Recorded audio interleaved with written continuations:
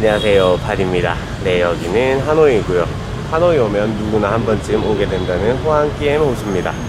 오늘은 하노이 대표 랜드마크를 돌아다녀 볼 예정이고, 그렇게 멀리 가진 않을 예정이라서 뭐 그랩을 타던가 아니면 열심히 걸어보도록 하겠습니다.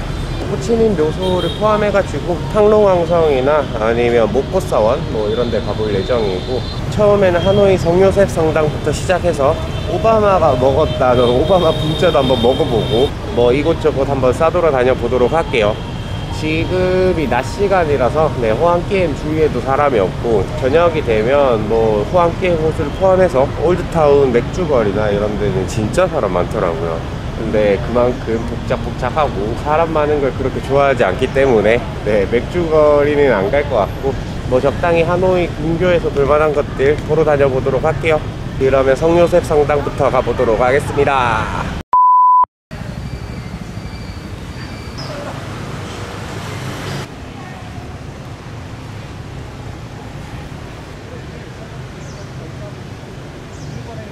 네, 하노이 성요셉 성당입니다. 여기는 1886년에 네오고딕 양식으로 지어진 성당이고, 프랑스 식민지 시절에 처음 지어진 건물이 여기고, 하노이에서 가장 오래되었다고 합니다. 여기 대성당이 파리의 노트르담 대성당을 모티브로 해서 만들어졌기 때문에 양쪽에 종착처럼 이렇게 나와 있는 게 특징이고, 지금이 점심시간이라 2시가 돼야 안쪽에 들어갈 수 있네요. 그냥 하노이 대성당 봤다 이 정도로 생각을 하면 될 것 같습니다. 건축물이 자연스럽게 낡아서 진짜 멋있네요. 여기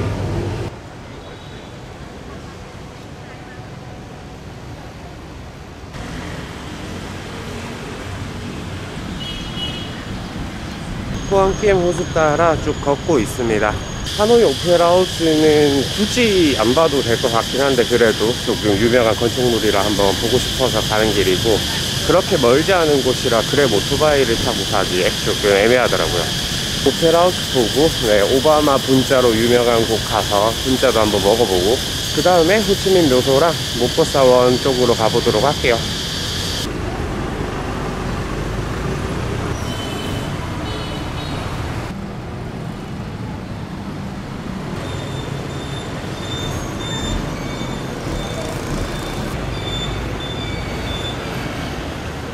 네, 하노이 오페라하우스입니다.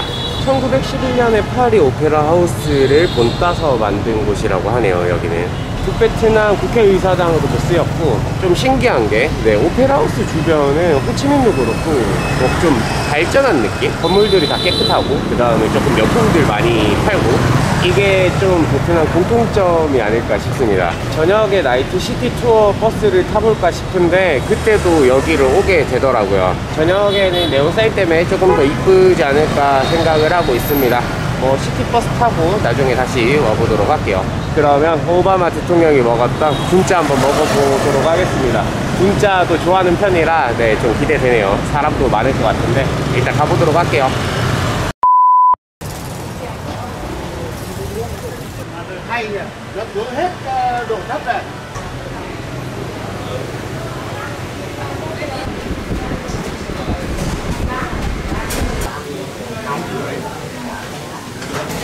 분짜 후흥리에 왔고, 오바마가 11만 동인데 일단 남기더라도 다 먹어보려고 주문을 했습니다. 외국인보다 현지 분들이 더 많은 느낌입니다.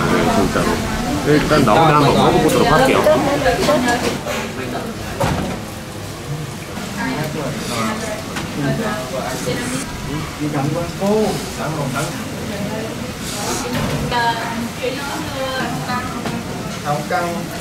만두지 정도 이거 맛있네요. 안에 막 새우 들어가 있고.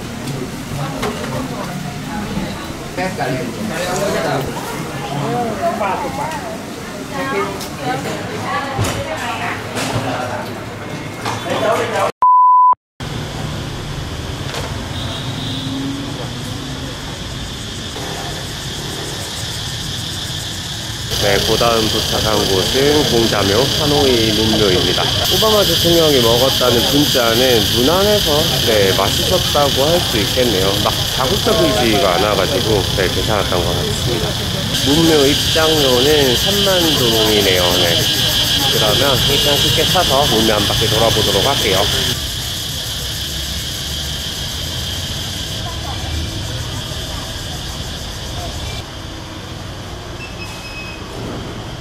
땡큐.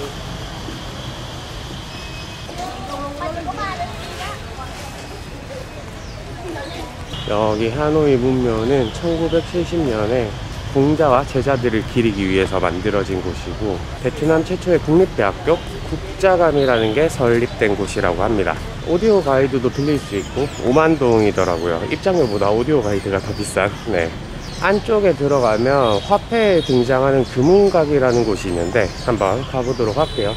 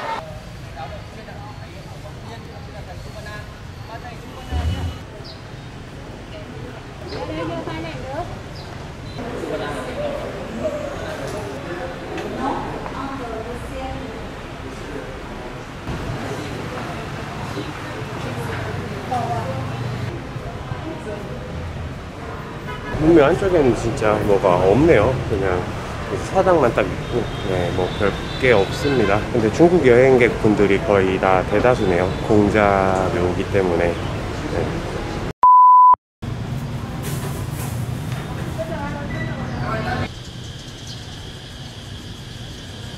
네, 목고사원이랑 호치민 묘소가 있는 바딘 광장 쪽으로 왔습니다.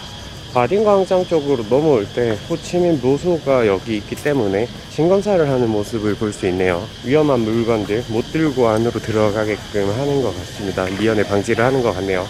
호치민 묘소는 매 시간마다 경비병들이 교대식을 하게 되는데 지금 한 30분 남아가지고 목고사원부터 보고 가도록 하겠습니다.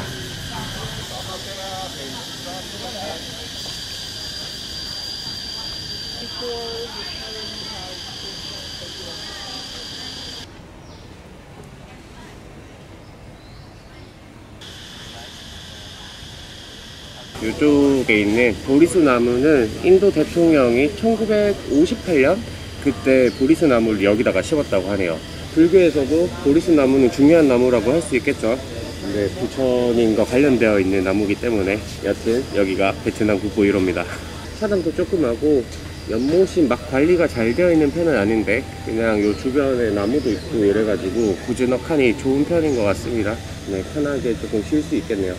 한 5분 정도 쉬었다가 호치민 묘소로 가서 경비병 교대식 구경 한번 해보도록 하겠습니다. 어릴 때 가족이랑 패키지 여행으로 베트남을 한번 와본 적이 있어서 본 기억은 있는데 확실히 기억이 막 잘 나진 않네요. 뭐 오늘 가서 다시 한번 보면 네, 생각이 나지 않을까.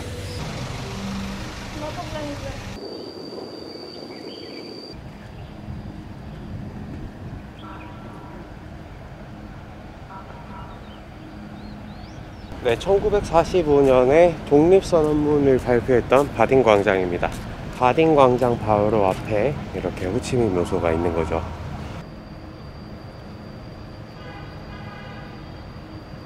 사람들이 안 기다리고 가는 걸 보니까 교대식을 안 하는 것 같습니다.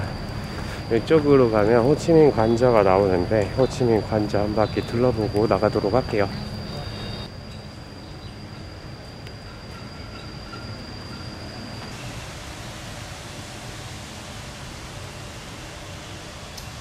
여기는 호치민이 사망하기 전까지 살았던 관저가 있는 곳이고 푸쭈띡이라는 대통령궁이 여기 안쪽에 있네요.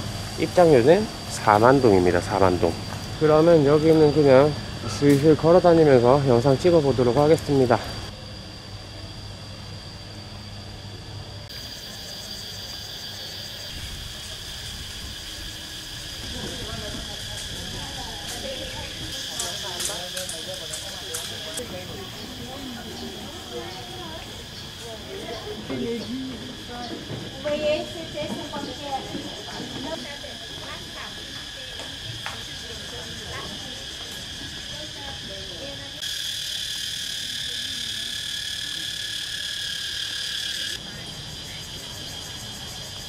뭐라고 표현해야 될지 모르겠지만 생각보다 호치민 관전은 되게 심플하네요. 네, 뭐 방도 막 엄청 많은 것도 아니고 크기도 엄청 큰 것도 아니고 지금은 박물관처럼 그냥 이렇게 볼 수만 있게끔 되어 있습니다.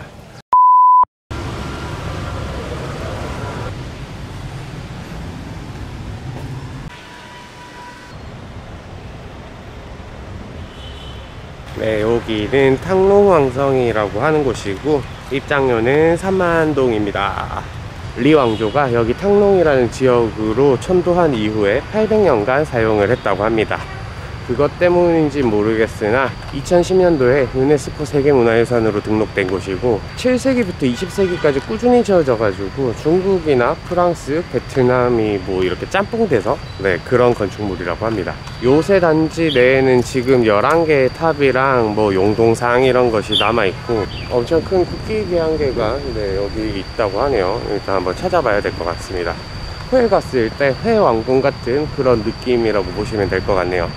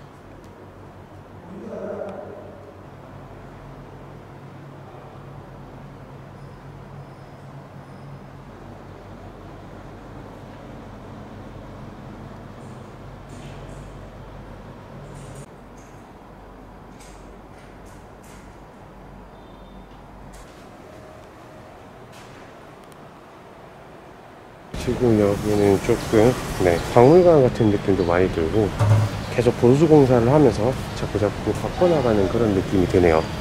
제가 입구에서 브로셔를 안 받아서 네, 그래서 그냥 지도 보고 따라가는 수밖에 없습니다. 여기도 앰비션이거든요. 네, 뭐 한번 다 들어가 보도록 하죠. 그래도 지금까지 계속 복원되고 있는 유적지라 네, 이렇게 동선 자체를 되게 깔끔하게 해놨습니다. 뭐 조금 낭비하는 동선 없이 이렇게 따라가면 된다 이런 식으로 네, 다 보고 지나갈 수 있게끔 만들어놨네요.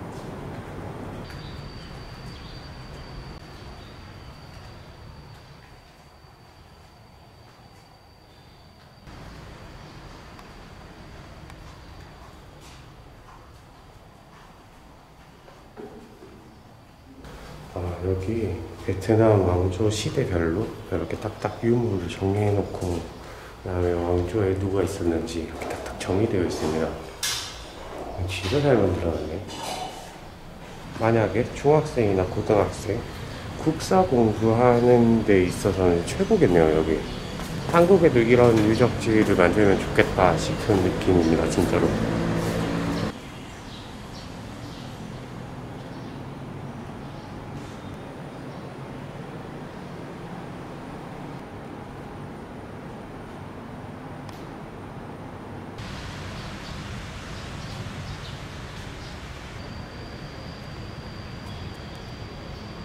여기는 베트남 전쟁 때 무슨 벙커를 쓰였다 이렇게 적혀 있는 것 같은데 베트남 전쟁 시 미군이 쏘는 미사일을 피하기도 하고 여기서 회의도 하고 그랬던 장소인 것 같네요.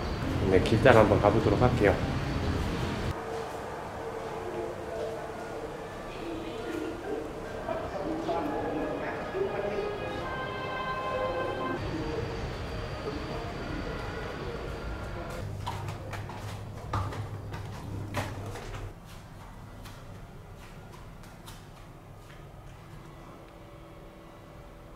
여기 빌딩 이름은 D67이라고 되어 있네요. 이쪽으로 다시 올라가는구나. 이렇게 미사일을 피해서 아래쪽에서 회의하고 이렇게 작전 짜고 있던가 봅니다. 여기가 처음에 들어올 때는 되게 허접하다라고 생각을 했는데 알고 보니까 되게 역사적인 건물이 많네요.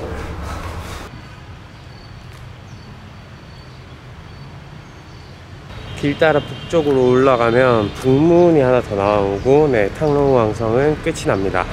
그래서 다 둘러봤다고 할 수 있겠네요.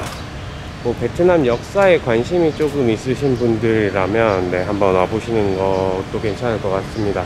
유네스코 세계문화유산이 뭐 괜히 되는 건 아니니까 제가 다니는 곳마다 유네스코 세계문화유산이다 이렇게 이야기를 드리는데 그런 곳만 가게 되더라고요. 그냥 얼마나 좋으면 뭐 얼마나 잘 만들었으면 하고 생각을 하기 때문에 오늘은 아직도 할 일이 많이 남았습니다.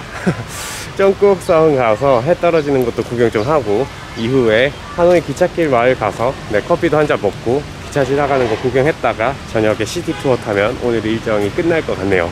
뚜벅이로 조금 많은 일정을 소화하고 있는데 힘이 들긴 합니다. 그래도 재밌긴 재밌네요. 그러면 쩌국사원으로 가보도록 할게요.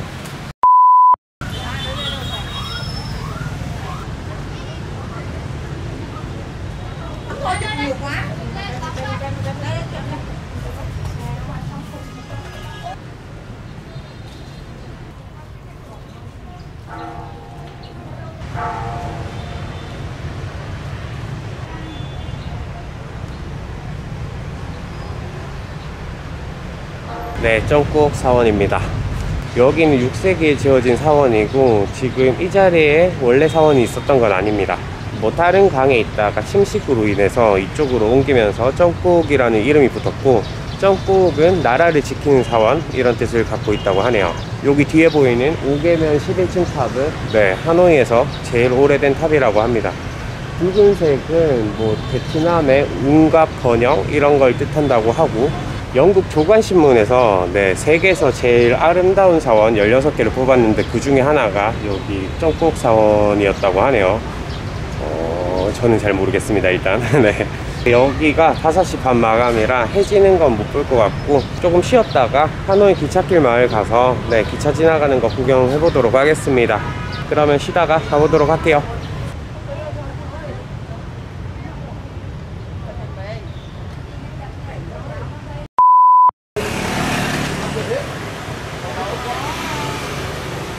여기가 하노이 기찻길 마을, 뭐 마을이라 하기에는 그렇고 카페 거리 같은 곳인데 쉴 때 한번 와봤는데 진짜 양아치 같은 게 뭐냐면 들어가는데 입장료를 내야 됩니다. 무조건 카페 주인이 데리고 가는 이런 시스템이라 그냥 구경만 하는 게 안 되더라고요. 커피 한 잔 먹을 겸 가보도록 하겠습니다. Hello. Yeah. Cafe beer. 52. Yes. 54. 52. Okay. Over there. Okay. You see the coffee shop after I will lead you to go. Yeah. Okay. Okay.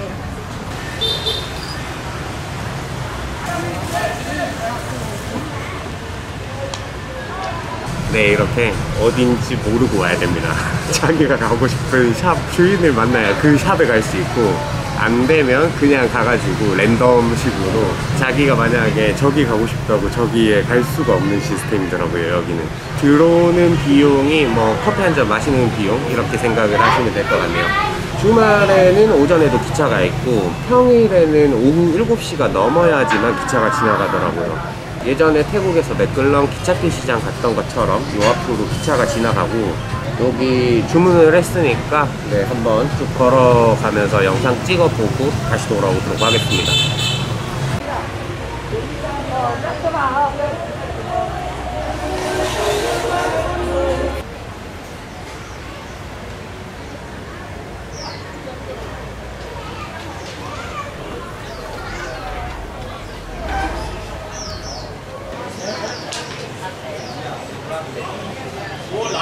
이게 웃긴 게 커피를 주문을 해도 마음대로 싸돌아 다닐 수가 없다고 합니다. 같이 가던가 경찰관 허락을 받고 가야 된다고 하네요. 그런 시스템입니다. 그래서 여기 앞쪽이 조금 더 이쁘거든요. 저쪽 앞쪽으로 가려면 이렇게 삥 둘러와서 앞쪽으로 들어오셔야 되고 앞쪽으로 들어왔을 때도 진짜로 네, 샵이 어딘지 모르고 랜덤으로 가야 되는 그런 단점이 있는 곳입니다. 여기 뭐 이렇게 등이 켜지니까 네, 길거리 자체는 진짜 이쁘네요. 그러면 커피 마시면서 네, 기차 기다려 보도록 할게요.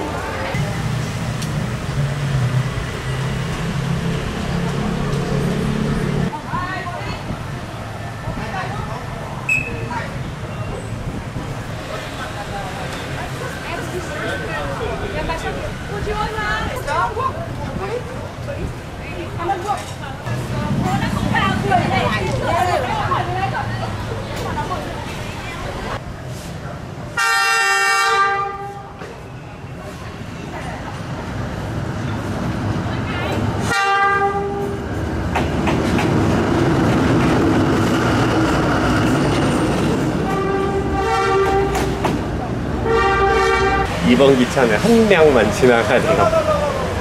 20분인가 30분 뒤에 또 기차가 있으니까 그것까지만 보고 네, 시티투어 버스 타러 가도록 하겠습니다. 네, 한 30분 기다렸는데 기차가 안 오네요. 그래서 그냥 바로 시티버스 타러 가도록 하겠습니다. 너무 늦어지면 시티버스 1시간 타면 더 늦어질 것 같아가지고 네, 어쩔 수가 없네요. 시티투어 버스는 호황기에 호수 쪽으로 가서 타야 되고 여기서 한 1km 정도 떨어져 있어서 금방 걸어가 보도록 할게요.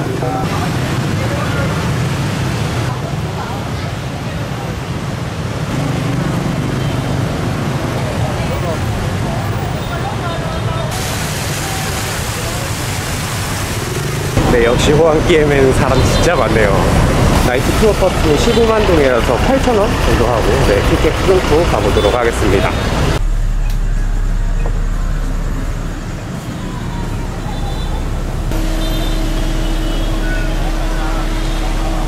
살면서 시티투어 버스라는 걸 처음 타봤고 한국에서도 한 번도 타본 적이 없습니다. 네. 이어폰을 이렇게 주고 이 앞에 꼽으면 설명을 해준다고 합니다. 그래서 뭐 저도 들으면서 갈 것 같고 아는 곳 나오면 말씀드리도록 할게요.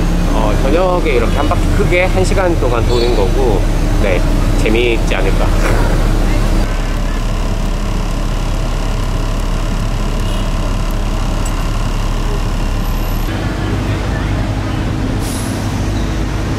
네, 첫 번째로 도착하는 목적지는 대성당이라고 하네요. 옆에 도서관이라든지 편집북이라든지 이렇게도 설명을 해주는데 중요한 랜드마크만 이야기해 드릴게요.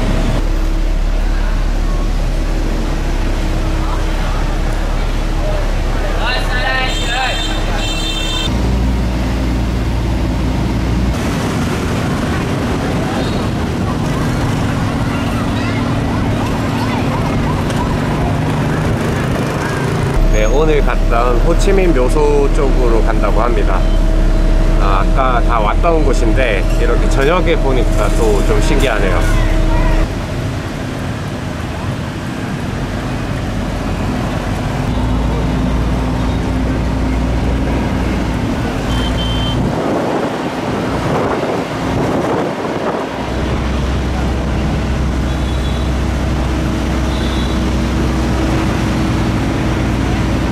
아까 왔을 때는 진짜 사람 없었는데 저녁엔 진짜 사람 많네요. 호치민 묘소 근처에.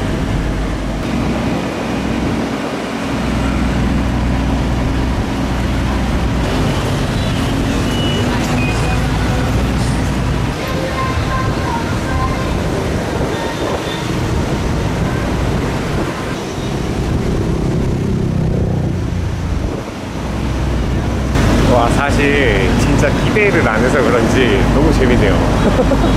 재밌습니다. 네, 찐으로 재밌네요. 그냥 시원하기도 하고 이렇게 설명 들으면서 하노이 구경을 할 수 있다는 게 참 매력적이네요.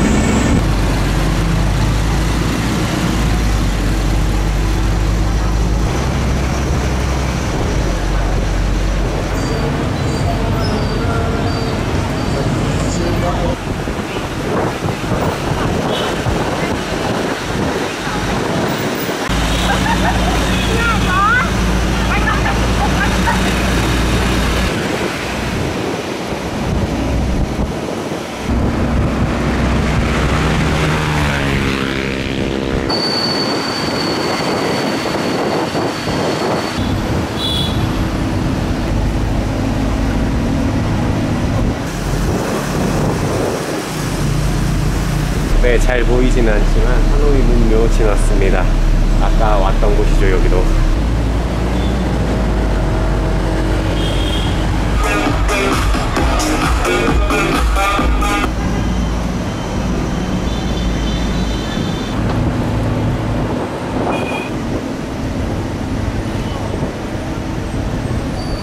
관스라는 사원이랑 호아르 수용소 그리고 베트남 여성박물관을 지나왔습니다. 관스 사원은 솔직히 갈 생각을 안 했고 호아르 수용소 같은 경우에는 시간대도 그렇고 동선도 그래가지고 제외를 했습니다. 여성박물관도 그렇고요. 이제 마지막으로 하노이 오페라하우스 쪽으로 돌아가지고 하노이 우체국을 지나서 호안기행 호수 이쪽으로 갈 것 같네요. 하여튼 오늘은 이렇게 뚜벅이로 진짜 열심히 많은 랜드마크를 보려고 노력을 해봤습니다. 하노이 하면 생각나는 큰 랜드마크는 진짜 거의 다 봤다고 보시면 될 것 같고, 만약에 하노이 놀러 오시는 분이 있다면 좀 참고해서 여행 이렇게 루트를 짜시면 되지 않을까 싶네요. 네, 여기가 마지막으로 보여드릴 하노이 오페라하우스입니다. 저녁에 불이 안 들어오네요. 그러면 다음 영상은 화장에서 뵙겠습니다. 이번 영상은 여기까지 하도록 할게요.